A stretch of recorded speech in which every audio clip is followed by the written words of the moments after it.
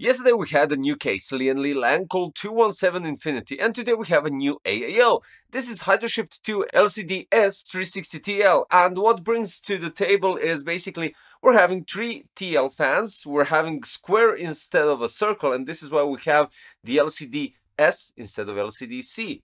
Now, this has a completely different design in terms not just the square and the circle, but we're also having a different type of connection in terms of the screen to the pump because, well, guess what? You can remove the screen from the pump, and with pogo pins, you can just simply connect it and magnetically attach it to the pump. It also is a good feature because the pump has those brackets.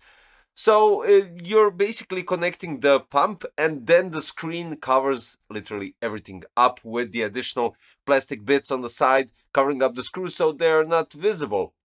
So apart from hiding the tubes as per usual, as you know, for the HydroShift and, well, practically removing almost all cables and going only with the necessary ones, they're also removing the screws by having a nice seamless look, which is outstanding.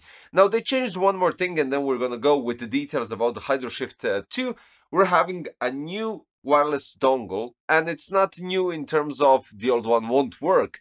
It's just slimmer, nicer, and fits with other USB connections back at the motherboard. So that's great. The only thing right here, you don't have a connection that you can put it somewhere at the back of the case and just leave it there as it is. So this is specifically designed to be plugged in the USB back here.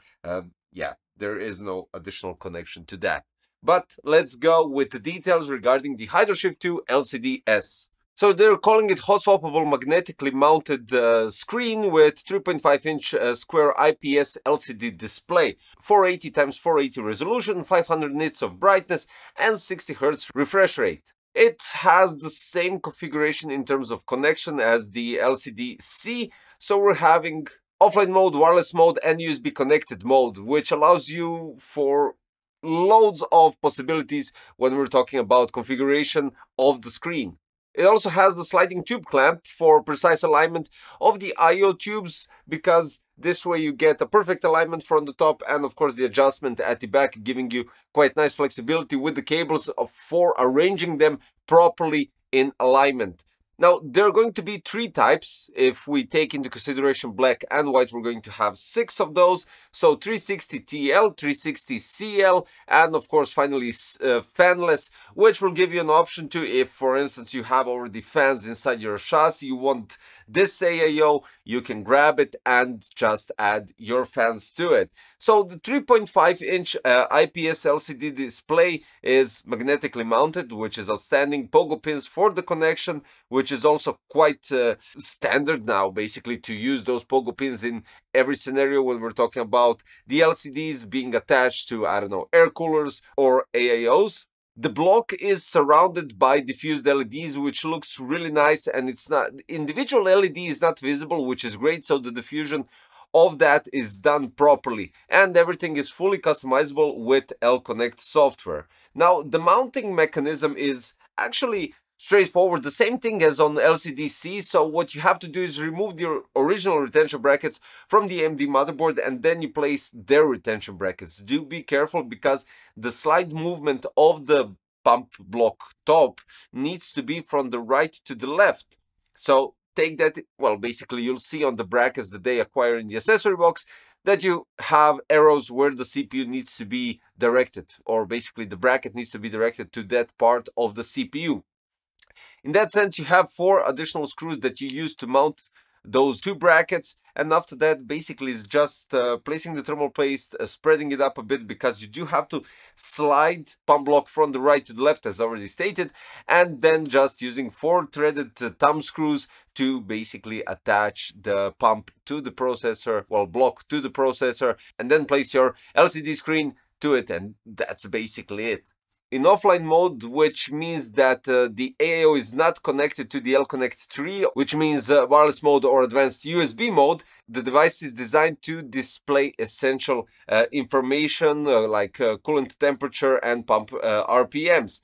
In that scenario, the pump speed relies basically on pre-programmed coolant temperature. So this is how it regulates the speed curve, and this is how it actually operates. For you guys that don't like software, this is how it should be done in terms of eliminating additional software on your PC. But for instance, you have the wireless mode in action. You're controlling it with L wireless controller without the USB cable. Through the L-Connect 3 software, you can customize the screen themes and lighting effects. And this also frees up the USB 2.0 connection at the bottom of the motherboard. And then we have the USB connected mode, which gives you an option to unlock the advanced personalization options like theme information, modular assets, and templates or presets. Possibility to customize completely, adding your, well, basically a preset font, but still adding your own font that you desire in some other presets, or possibility to customize it completely. When you access the L-Connect 3, you can choose lightning, pump speed, and then the adjustment for the LCD screen. The same thing, almost the same thing, because you don't have a pump for the fans. Lightning for the fans and the RPM all can be adjusted separately inside the L-Connect 3 software. Now, what we have right here is a perfect alignment. What you can do is you have the upright bracket and the tube clamps that you get. This upright bracket can be adjusted because you have loads of threads in the I/O, which give you an option to move it depending on the location of the CPU. So for instance, you have one scenario with huge clearance, so basically the location of the processor is much lower than the top part of the chassis, and for instance Vision Compact in mesh mode or Evo RGB. In that scenario, it kind of makes more sense to adjust the clamps just to give you that perfect alignment of the tubes, yet still have the possibility to push it downwards. But then we have a second scenario, which is basically this one, Lenkel 217, which is kind of tighter space. We're having the motherboard pushed much higher than in those two cases that I mentioned earlier. But in that scenario, I personally didn't change anything with the clamps and upright bracket. This goes straight without any problems. You just need to place those clamps just to have the perfect alignment, and that's basically it. And the tight scenario is basically the O11D Mini V2, which actually you're going a bit sideways with the tubes, and they are really, I would say, bent. So in that scenario where the block cannot latch onto the bracket, you have to remove the upright bracket just to get the option to move the tubes a bit and get that wiggle space. Now, they also changed the compatibility in terms of size of the AAO. If you remember, the past generation HydroShift was 27, 403, 124.5. This one is 23 millimeters, which is 3 millimeters lower. Then we have 400 millimeters of length, and the height is 122. It isn't drastical, but in some scenarios it might be. So this is good. Basically, they kind of shrinked it down a bit because, let's be honest, the tubes are running here, and you always take into consideration that you need to have space for at least 140 millimeter radiator at the top, because the tubes occupy that space. But in this scenario, they lowered it down a bit, giving you more freedom in terms of you won't have a headache while buying a HydroShift and then not being able to place it in a chassis that you desire. In addition to that, we're having specs of the pump, which is apparently improved. We're having the old HydroShift at 3800 RPMs, while the new one, the HydroShift 2, is 1600 to 3200, and it's lower noise level by 1.5 decibels. And that's outstanding, basically, because we're not just having a new visual aspect, we're also having an improved pump, we're having a different, well, basically it's the same connection, but cleaner look without a doubt. So let's check out the performance, because in AIDA 64 Extreme Edition, and I'm running the same processor as yesterday, AMD Ryzen 9 9950X3D, CPU went up to 75 degrees with 4985 MHz clock speed. The GPU is totally irrelevant in this scenario, but let's move forward with Cinebench and then you'll see the difference. 70.9 on average of 10 runs is the thermals. Last time it was 69.6, so the thermals are a bit higher, but the clock speed 4960 compared to 4943, and the Cinebench score was 40,786 compared to 40,710. So a slight improvement, but I think it would be, you know, up and down with both. In some scenarios, the older AAO that I had would perform better. In some scenarios, this one would perform better, and it's quite close. I did get better scores with this one, but will it perform constantly in that sense? I can't say if I don't change the processor and check out the different scenarios and options and stuff like that.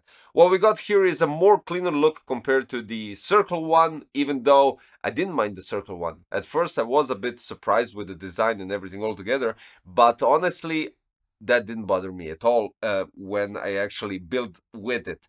The same thing goes with this one, but not in sense that it bothered me at the beginning. This one fitted immediately when we're talking about visual aspect, easy connectivity. There is no problems because, well, basically you have, for the TL fans, you have the regular connection here on the side. They're all daisy chained and already placed on the radiator. And basically at the back, what you need to do is just connect your PWM cable directly to 100% PWM header on your motherboard when we're talking about RPMs, or you get inside the box 3 PWM to SATA, which gives maximum power to those PWMs, so you don't have to worry about failure or not moving or not lighting up properly or similar stuff like that. When we're talking about the pump, the connection goes through the tube and then goes at the controller at the back where the tubes are, which ends up with 2 PWM headers, and we're having also USB 2.0 that needs to be, well, eventually needs to be connected internally if you have enough USB 2.0 headers, or you have their power supply, the Edge one with all those USB 2.0 headers. So the performance is really good, I do have to say. In comparison with some other AAOs, with their AAOs, it's just slightly better, so that's still okay. I can't complain about that. The visual aspect, I'm really digging it. Fits inside the Lancel 217 Infinity without a doubt, and well, they just keep on giving.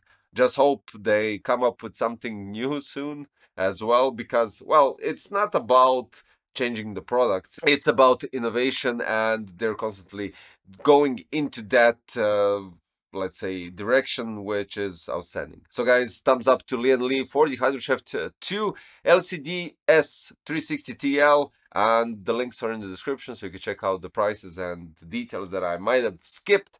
And that'll be all for today, guys. Of course, if you're new to the channel, don't forget to subscribe for future content, like and notification bell. And that'll be all for today, guys. Thanks for watching. See you next time. Bye bye.